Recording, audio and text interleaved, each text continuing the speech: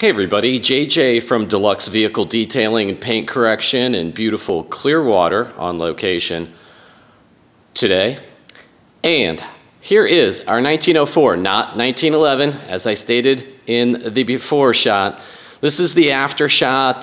Just spent about 3 hours. Like, I'm calling this a light detail, but I sprayed panel by panel down with ONR, and then in my Gamma topped bucket here, as you can see. Sorry for winging you around. Just going to show you some of the things that, well, that isn't even very good. We all know what a Gamma lid is, right?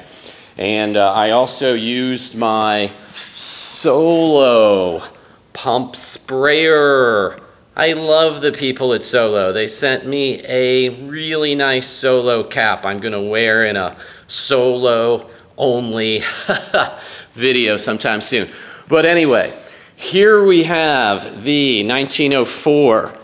This is a, whoops, sorry, terrible here. I've also got my my new Astro pneumatic light. Let's see if I can do some justice here. So I'm not happy about how this this paint came out at all, because the problem being is this thing, when it was at the paint shop, I'm going to try and show you. It's got some ghosting. I thought maybe where this had been polished by a non-professional, she had kind of wiped the metal polish around some of the brass. I don't really know what the case is. Let's see if I can show you this kind of swipe. It's showing up to me a little bit. It's kind of a sail shape, kind of like a V in white. This could have been done at the body shop. This was 6 years ago this was done. Show you the wheels. I did a polish. I used a Malco metal polish. I also used white diamond. I've got everything here. There's the Malco. There's the white diamond. I also used Lexol just for a basic wipe off, and my client really loves Meguiar's, as I do, and so I kind of shined up. It brought a little richness with the gold class leather cleaner conditioner. Got some synth wax on at the end. This car is probably going to have a little more done to it.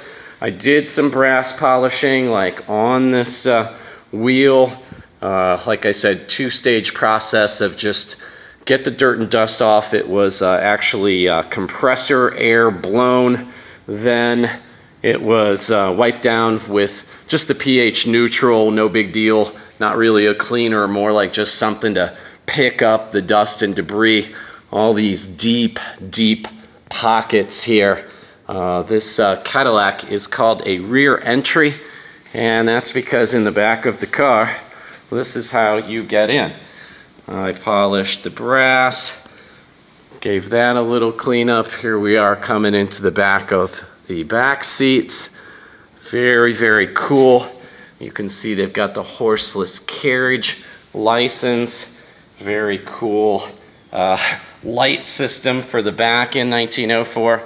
And that's about it. So anyway, this is a really cool car to work on. As you can see here, this is a full machine shop. It's going to be a museum. There's another car. There's another car. There's another car.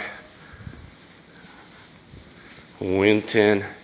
Love this thing. Look at that beautiful automobile. This, I happen to know, is a Stanley steamer, because there's the big steamer. Yep, it runs on steam. There is a fire truck.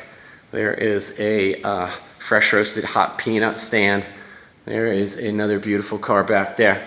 So I help my client out when he's got some issues. I do some consulting. I just try and do where I can. And these cars are going to need a lot, because this museum is going to open up, and there's going to be people all around them and all that kind of stuff. So I'm going to help maintain this collection, and there is a lot more to it than that. So thanks for being with me. Thanks for kind of, showing you a little bit of my process here. This is not a how-to or anything, but I just wanted to share, and I think this is a special moment that a lot of detailers don't get a chance to do. I'm happy that I do.